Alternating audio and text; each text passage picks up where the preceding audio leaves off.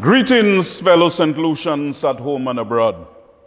Not too long ago, the St. Lucia Labour Party inherited a fiscal mess from the reign of the United Workers' Party, which left us with no fiscal room to maneuver. After 4.5 years of hard work and tough decisions to rescue, restructure, and reposition the economy of this country over the period 2011 and 2016 to address the economic and fiscal mismanagement, although we were doing so against the backdrop of a hostile external economic environment, we began to see tangible positive results. We reduced the fiscal deficit from a high of 7.5% of GDP to 2.2% in 2015-2016 and 1.5% of GDP in 2016-2017, the year in which the Labour Party's budget was implemented. The Labour Party generated 8,040 jobs between 2012 and 2016. And the year we left office, economic growth was 3.4%, one of the highest growth rates in the decade 2010 to 2020. Indeed, all major indicators on the economic dashboard were flashing green, and the economy was poised for takeoff, to be launched into a period of sustained boom and prosperity. But the people of St. Lucia was persuaded by the false promises of the United Workers' Party, and they voted them into office in 2016. They promised to reduce and eliminate VAT, increase economic growth, to cease borrowing, to deliver a complete St. Jude's Hospital project, to implement national health insurance, and to reduce crime. We all vividly remember that they promised the farmers of this country that they could export bananas to France. Therefore, the expectations of most St. Lucians was that the UWP would have utilized the macroeconomic stability and fiscal space to fulfill those promises and improve the quality of life of St. Lucians. Instead, this useless UWP administration spent 5 years giving CPR to a dead horse called DSH. Spending tens of millions of dollars on the expensive ventilators of make-believe foreign direct investment, while the sons and daughters of St. Lucia suffer, while the children of toil are wearing worn-out shoes, patched pants, and ragged shirts. Over the past 5 years, the fruits of the labor are financing the pattern of consumption and the extravagance of foreign leeches. Over the past 5 years, we had a dictatorship wearing the garments of democracy. The huge injustice prevailing in our country in terms of the distribution of wealth and access to social services is causing injury to the democratic fabric of our beautiful island. The UWP is the absolute antithesis of the SLP, because we would have utilized the fiscal space to address the pressing but legitimate needs of the people of St. Lucia. When we left office in 2016, while the different programs were taking effect and improving the lives of the people of this country, poor people, and the social fabric that ensures their survival continue to be vulnerable. And therefore, my brothers and my sisters, the government could have finalized the social safety nets policy framework, as we need to target the poor in a more efficient and effective manner. We need to connect in a more direct way poverty eradication with job creation, as this will assist the poor in meeting their immediate needs whilst growing the economy. The eventual goal, if the country has to move to a higher trajectory of development, is employment creation and reduction in the number of citizens dependent on social welfare. And at the same time, the reach and efficiency of social security need to be continued. while utilizing fiscal space to take a multi-pronged approach to tackle unemployment.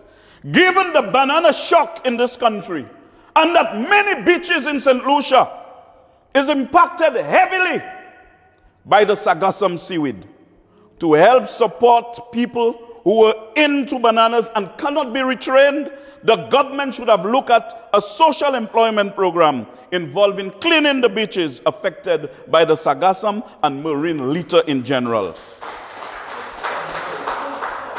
Hence, protecting the environment and creating jobs.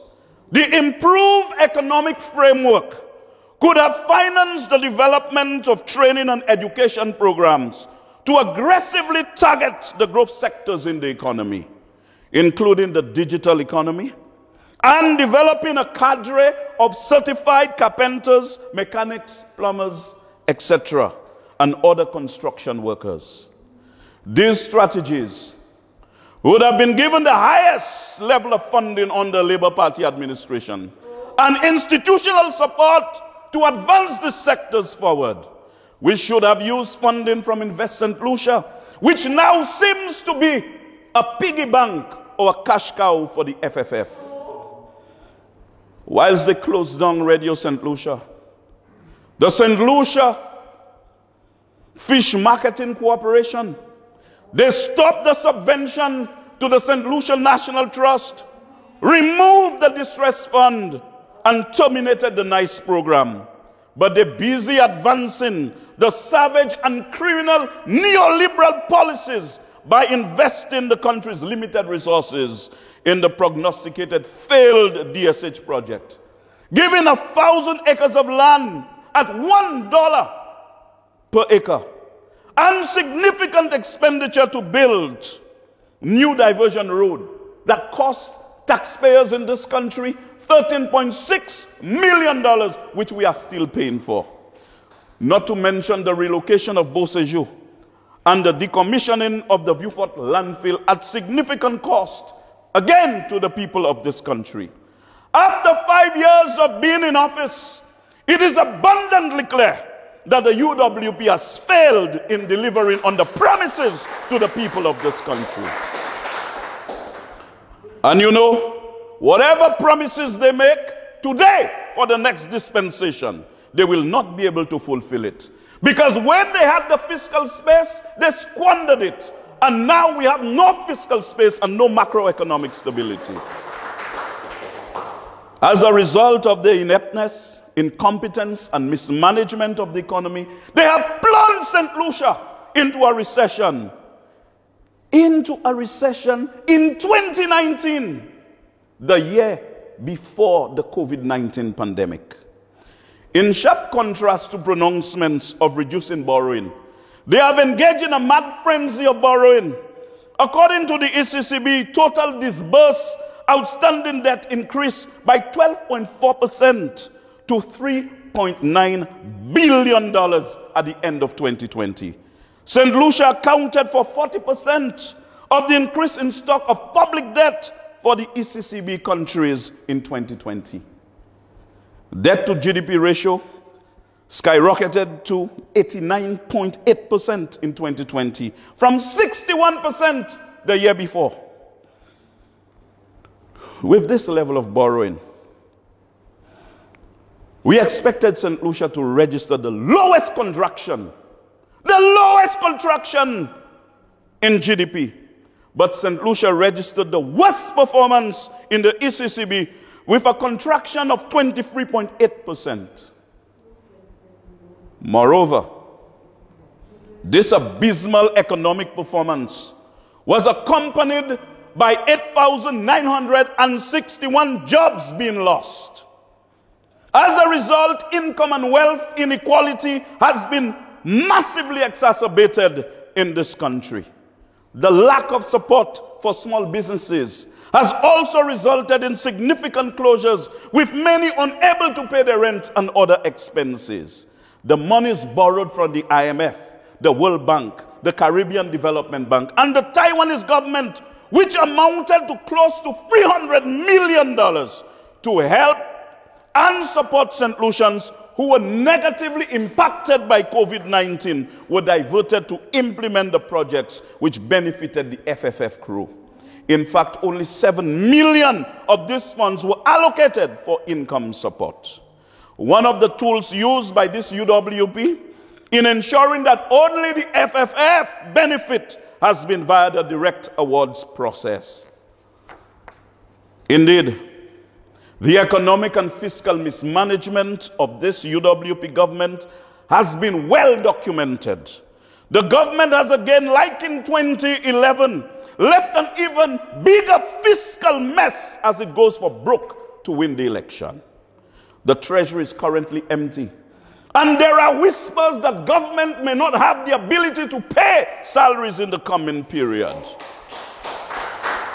These developments are unquestionably warning signs that our economy needs to be rescued from this inept and incompetent government. In exploring the possible policy permutations for the next decade, the period 2021 to 2041, in the context of the imperatives of macroeconomic stability and the challenges of reconstruction and development.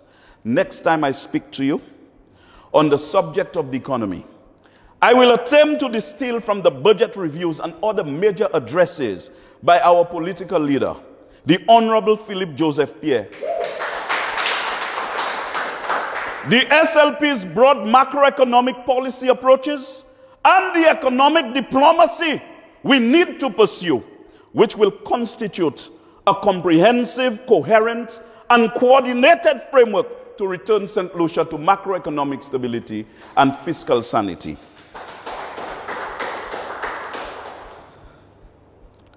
My dear people of this country, over the last 5 years, Chasney put horses first. We are asking Chasney at the end of his 5-year term to move his horse there, to allow Philip Joseph Pierre to put people first. To put people first. Good night, and God bless you, my fellow St. Lucians. I thank you.